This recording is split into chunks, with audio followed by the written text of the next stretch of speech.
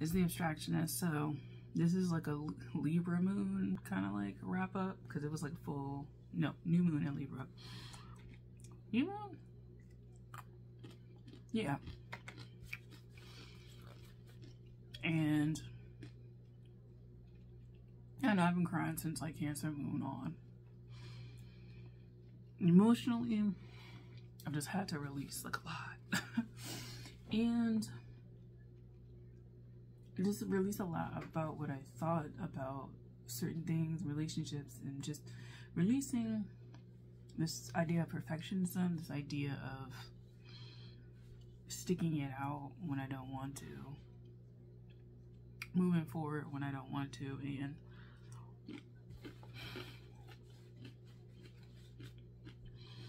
I've come to the conclusion that I really am over a lot of living for other people. I need to live for myself. So I'm in the throes of a Saturn return. I'm 29. I'll be 30 next year. And I just realized this is the last year I'm doing a lot of the shit that I'm doing now. And it's just because I want to live for myself. I want to have a beautiful life that I've carved out, that I've created. And the more that I heal, the more that I realize, like, a lot of the issues I had growing up of thinking that people wanted me to be a certain way. I'm very lucky to have realized that my family has only ever wanted me to be happy. Wherever that may go, even if it goes outside the bounds of what they think or what they know, and also just the realization that they are who they are where they are, and I am who I am, and that we're all human trying to figure this out, right? So a lot of just human stuff came up. I decided that it's time to go for like all of the things that I've wanted within this last decade, because like literally I'll be 30 next year, so I won't be in my 20s anymore. It's just crazy how like time flies, and it's crazy how like when it comes to the things that I wanted to do when I was younger, like I had it right the first time, and that me trying to change and morph into what I thought would be success, even outside of what I thought people wanted from me, what I thought success would be, to get certain things that I thought that I wanted. I kind of realized that I had it right the first time. I had it right with the things that I was interested in the first time.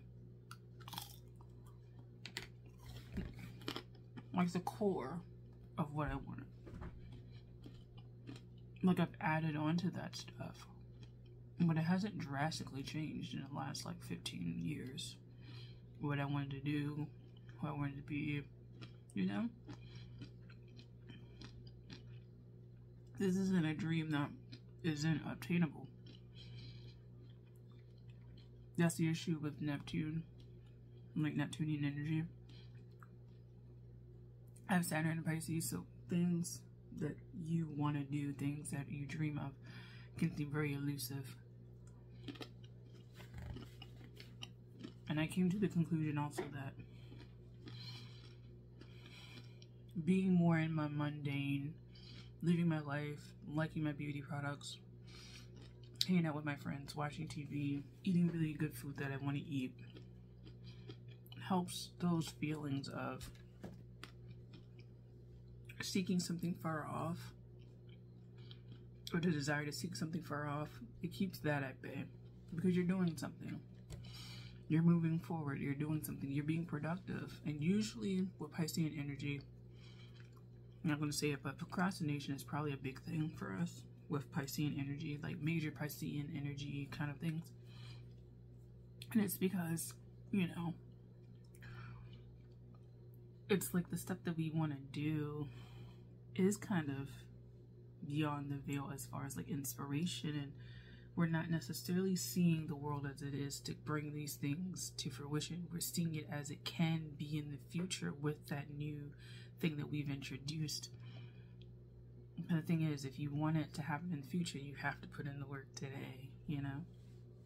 And so just making sure that being in your mundane life, which is actually very spiritual, I think I'm getting away from the idea that spiritualism is in upper realms and spiritualism is this thing far away and this thing far above me and this thing that you can only access at certain times. And I'm starting to get into the idea that mundane living is very spiritual.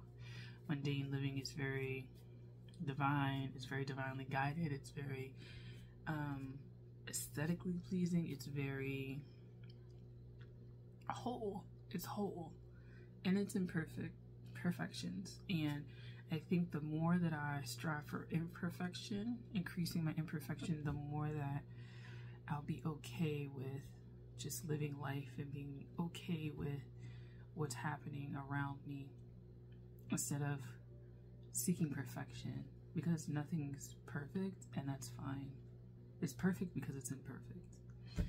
So a lot of Venusian energy is coming through and I really enjoy this. So that's all I came through with. I washed my hair finally.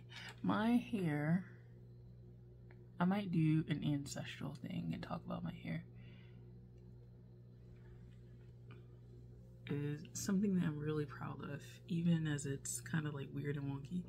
I'm very proud of it, and I tried new products today and I enjoy it. Look at that, look at that, look at that texture. Look at that, look at